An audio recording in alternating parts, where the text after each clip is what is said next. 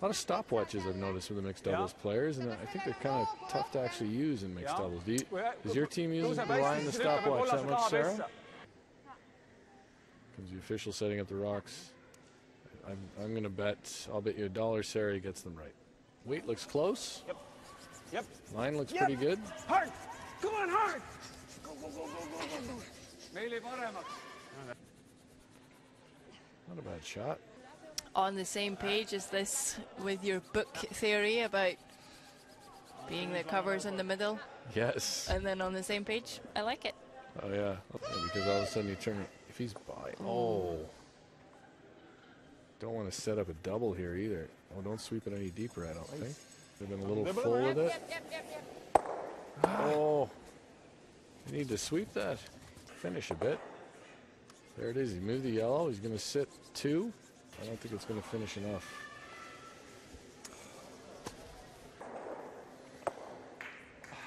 Needs to finish big.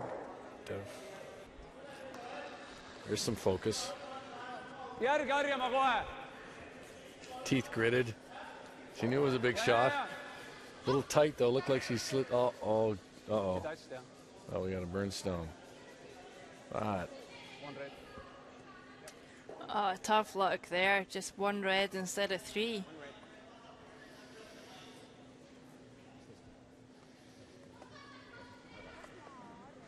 And lucky for Netherlands. I think she burned it with that stopwatch. If she had the stopwatch on the brush, she wouldn't have burned it. It's another reason to get rid of the stopwatch. You see, it slipped down, adds a little beyond the shaft of the brush, and burned it with that. Look, she's moving it now. Not a fan of stopwatches, so there you go. It's not often you get to burn your own stone. Well, then at least you only have yourself to blame. It's really hard if you play a good one and your sweepers burn it. As fellow front end players, as both front end players, we know what that's like when you burn a skip's rock, a last rock. Why would you assume that I know what that's like? You've played enough. I don't know what it's like, really. Really? No, I do, sadly.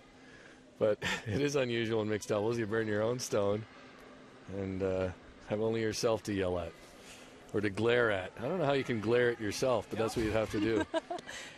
You jumped out to the 4-1 lead early, and then Estonia kept coming back, and a big momentum change in the 6th end with a burned rock. Did you breathe a sigh of relief on that when there was a hit for 3? Yeah, a little bit. Well, it was a relief for us, but a really shitty rock for them.